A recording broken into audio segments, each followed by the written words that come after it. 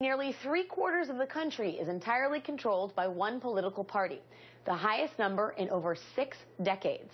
The most worrying thing about Cuomo's comments isn't that he was saying something offensive or intolerant, but that he might have been saying something true.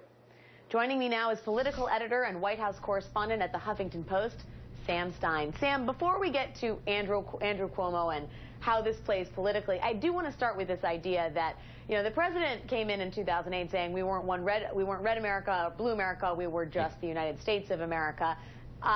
It seems actually, electorally speaking, that that's not very true, and the divisions are getting deeper. And I think this may strike some as incredulous, but I do think we're a stronger democracy when there are dissenting viewpoints and we are forced to discuss and debate our ideas. But in terms of the trend, in terms of the trend, I'd love to know what you think of the way in which we seem to be dividing up the country. Well, I think, what you just said would probably be agreed to by the president himself, who, famously talked about bridging this divide. Clearly, the divide hasn't been bridged. We have two parties that are very much at odds over a lot of issues, even though on many of the issues the public is clearly in support of certain policies, but the parties themselves are at odds. And they seem to be moving in opposite directions as well. And through a variety of ways and reasons, including redistricting, polarization, etc., certain states are now becoming one-party states. New York is a little bit more confusing that because the moderate Republicans do have a lot of sway in the state Senate. But Andrew Cuomo was right in a sense that ideologically, if you're an extreme conservative, you're probably not going to win in New York. Just like if you are extremely liberal, you probably are not going to win in Mississippi. And so we do have this sort of patchwork of ideologically different states popping up around the country, and it's creating this interesting study of what works and what doesn't. Well, and I would argue that we are also creating a landscape of the haves and the have-nots, people that have access to marriage equality, the states where the poor have access to Medicaid and health care. I'll read you an excerpt from the New York Times, which talks about the strange juxtapositions here and focuses on Minnesota and Wisconsin. In 2013, Wisconsin's lawmakers cut income taxes. They approved an expansion of school vouchers. They passed a requirement that abortion providers have admitting privileges at local hospitals and that women seeking abortions get ultrasounds. In Minnesota, lawmakers sent more money to public schools, raised income taxes on the highest earners.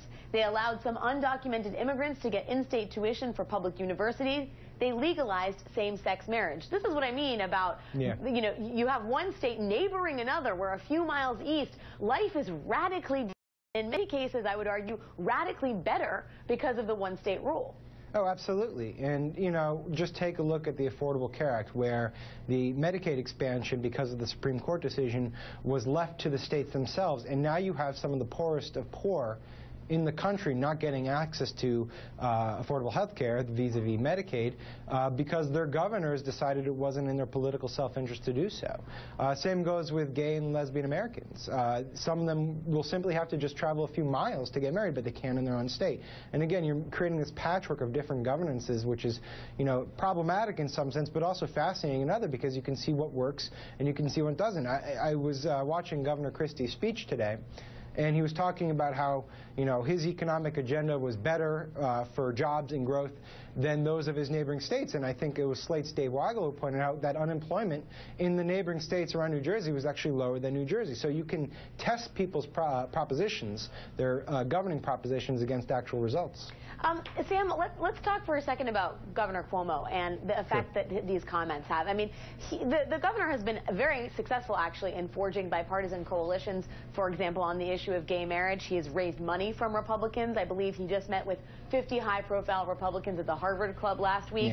Ken Langone from Home Depot gave him $50,000. The publisher of the New York Post has given him money. How much does this have a ripple effect, do you think, among moderate Republicans? Obviously, we know what the effect is among conservative Republicans. I think this is like one of those, 2-3 day stories that eventually evaporates. He's already come out and clarified his comments, saying he was stating what exactly you said at the top of the broadcast. But keep in mind, in New York, the average Republican is not your super conservative Tea Party Republican. It's more of a business-minded Republican, at least closer to Manhattan, that is. And those people probably would agree with some of the sentiment to, for instance, issues like gay marriage, where the same-sex marriage campaign in New York was propped up heavily by major donations from big-pocketed conservative Republicans in Manhattan who thought it was a civil rights issue.